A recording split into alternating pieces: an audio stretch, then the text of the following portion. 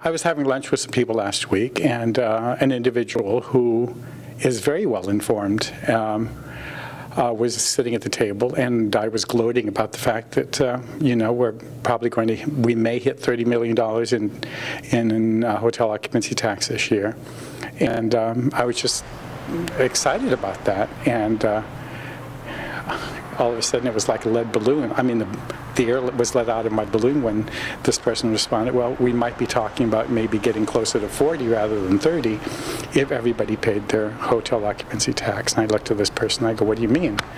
And this person insisted that they were aware of at least a dozen hotels, ranging from small to very large hotels, successful hotels that had not been paying their hotel occupancy tax over the last year. We asked Revenue Tax Director John Camacho if this was true. Well, we have to basically go back and check. I don't know.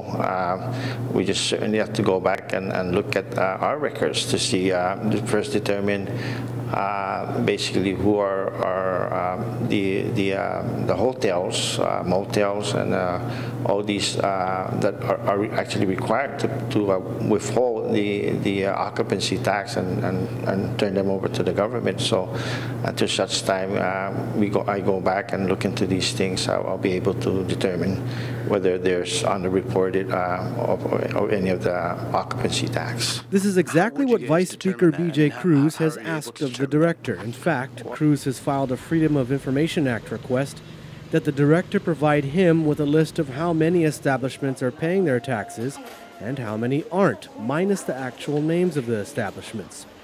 Camacho says he will look into it and provide the senator with the list minus the business names. He says it'll all come down to his staff first reviewing the list of hotels and motels that should be collecting and paying hotel occupancy tax and seeing whether or not they are filing their taxes. We won't determine if they're underreporting. We will determine first if they're filing and actually withholding that and paying that over to the government. That's the first thing that we need to do. But how do they know if businesses are underreporting? The underreporting is basically will be only determined if we actually do an audit. So, and there's got to be a need to do an audit, in that aspect. Vice Speaker Cruz says that he just wants to get to the bottom of this and find out whether or not this is true, and if true, whether or not Revenue Tax is taking the proper action. And I've also asked the Director of Revenue Taxation if he's aware of the fact that in the hotel occupancy tax chapter, there's a provision that makes it a felony for someone to not assess or remit the hotel occupancy tax. And I've asked the director whether or not he has sent any of the names of these hotels to the Attorney General for prosecution. Vice Speaker Cruz says that GovGuam should be collecting all the taxes owed before they think about assessing any new taxes.